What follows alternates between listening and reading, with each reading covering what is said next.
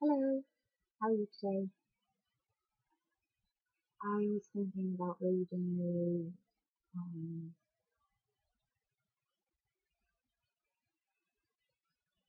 a short a short passage from a book for a little bit.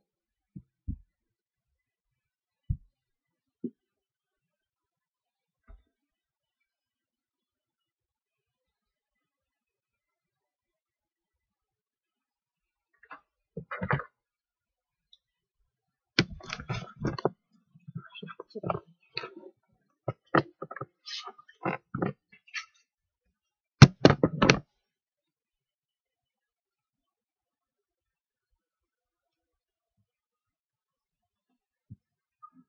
Maybe some Flann around.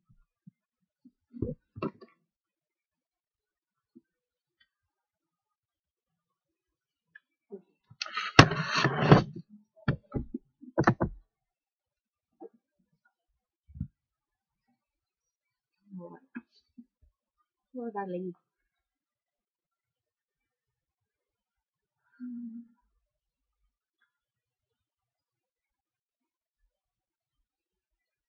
This is it at 20 birds.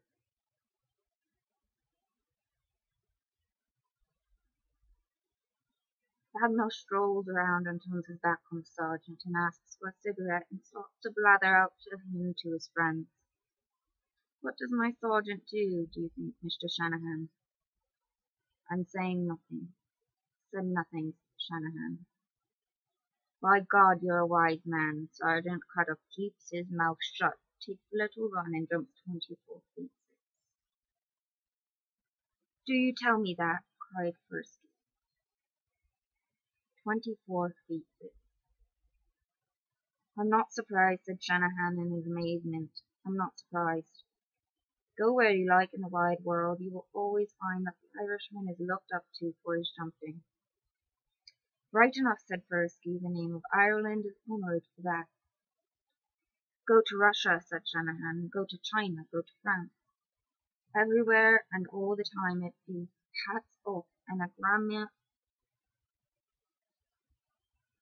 Everywhere and all the time it is hats off and a grandma cree to the jumping Irishman. Ask who you like, they'll all tell you that. The jumping Irishman.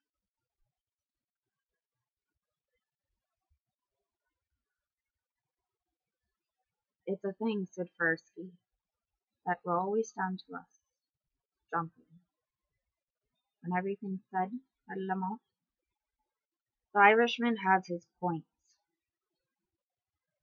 He's not the last man that was made now. He is not, said Firsky. When everything had been said by Sweeney, said droning dark-voiced Finn, a glimmering of reason assailed the madman till it turned his step in the direction of his people that he might dwell with them and trust them.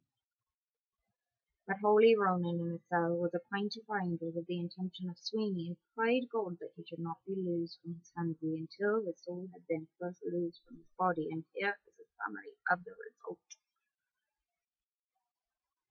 When the madman reached the middle of Sleepy Well, there were strange apparitions before him, red headless trunks and trunkless heads, and 5 stubbly, rough, grey heads without trunk or body between them, screaming and squealing, and bounding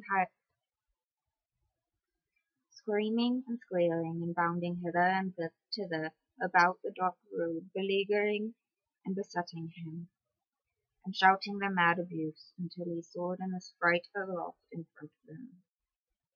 Piteous was the terror and the wailing cry, and the din and the harsh screaming, tumult of the heads and the dog sheds and the goat sheds in his pursuit, thudding on his thighs and his calves on the nape of his neck, and knocking against trees and the butts of rocks, a wild torrent of villainy from the breast of the high mountain. Not enough resting for a drink of water from Ed Sweeney till he finally achieved his peace in the tree of the summit of Slieve Enoch. Here he devoted his time to the composition and recital of melodious days on the subject of his evil plight. After that he went on his career of wild folly from Lucre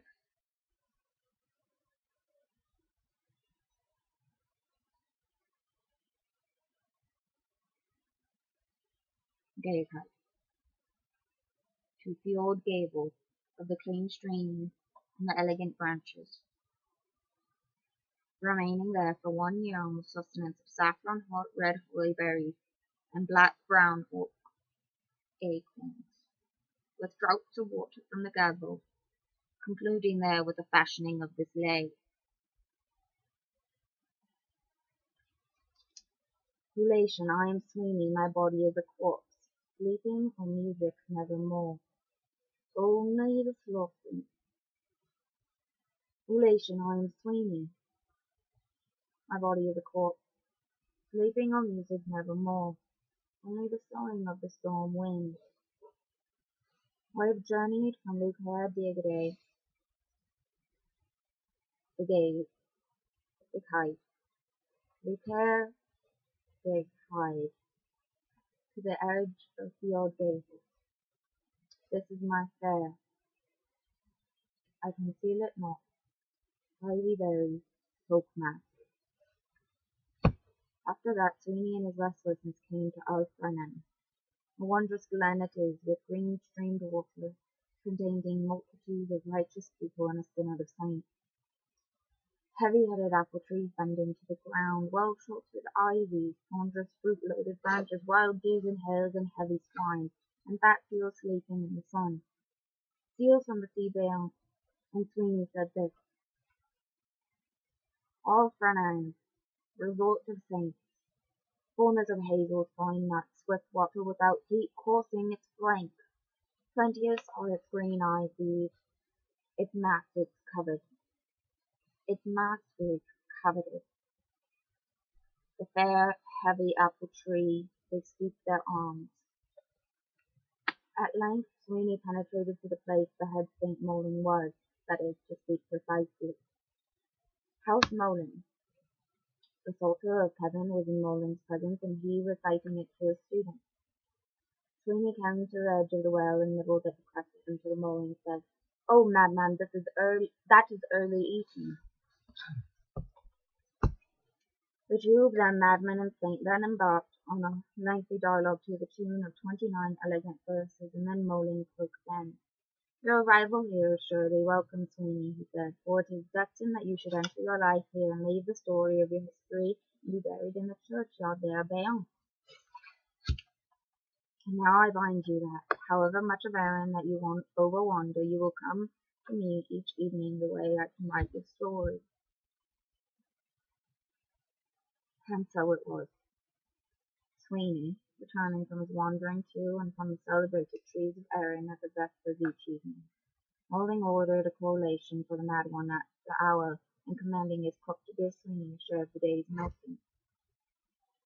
One night a dispute arose among the serving women over the head of Sweeney, the madman being accused for an act of adultery in the head by the herd's sister, as she went with her measure of milk in the evening to the gate.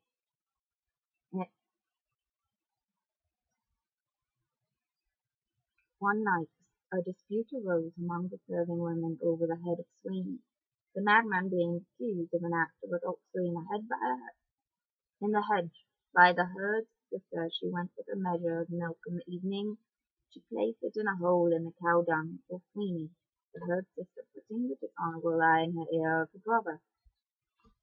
He immediately took a spear from the rack in the house, and Sweeney's flank leaned towards him as he lay in the cow dung and at his vested nip. He was wounded by a spear cast in the left nipple, so that the point went through him and made 2 halves of his back.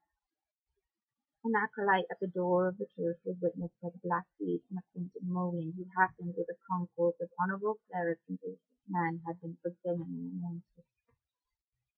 "Dark is the deed you have done, O herd," said Sweeney, "for owing to the wound you have dealt me, I cannot henceforth escape through the hedge." "I did not know you were there," said the herd. "By Christ, man," said Sweeney, "I have not injured you at all." Christ's curse on you, O Herod, said Molin. Therefore, thereafter, they had colloquy and talked loudly together until they had achieved a plurality of slaves, Sweeney terminating the talking with these verses. There was a time when I preferred to the low converse of humans the accents of the turtle-doves flapping about the pool. There was a time when I preferred to the tinkle of neighbour bells the voice of the blackbird from the crag and the bailing of the stag in a storm. There was a time when I preferred to the voice of a fine woman near me the call of the mountain grouse heard at dark.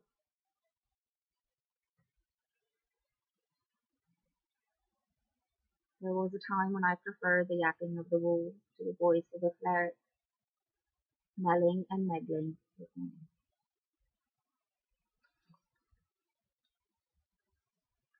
Thereafter a death swoon assailed me, so that Moling and his parents arose till each man had placed a stone on Sweety's tomb. Dear indeed is he whose tomb it is, said Moling. Dear to me the madman, delightful to behold him at yonder well. Its name is Madman's Well, for often he would feast on its breakfast and its water, and the well is named after him on account of that. Dear to me every other place that Sweeney was. Dear to me every other place that Sweeney was wont to frequent. And Moling addressed himself to the composition and the honey-tongued recital of these following poems. Here is a tomb of Sweeney. His memory racks my heart. Dear to me, therefore, the haunts of the saintly madman. Dear to me, Glen Bocane, fair for Sweeney loved it. Dear the streams that leave it, dear its green-crowned crystals. Dear its green-crowned castles. That beyond is Madman's Well, dear the man it nourished. There its perfect sands, beloved its clear waters.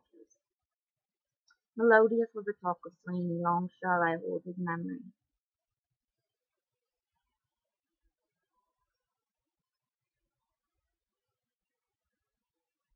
I implored the King of Heaven,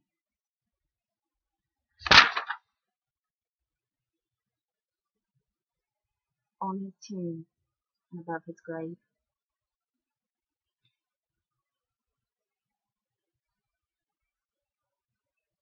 To be continued next time. Biographical Remnants, Part 6.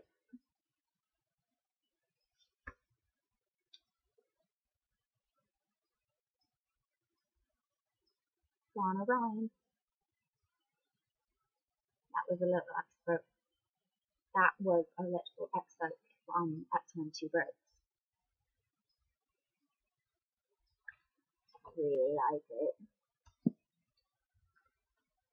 It's just been quite a long time since I've read it.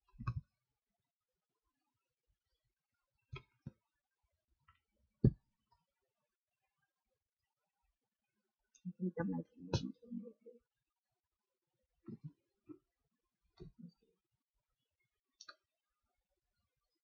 Peace and blessings to you.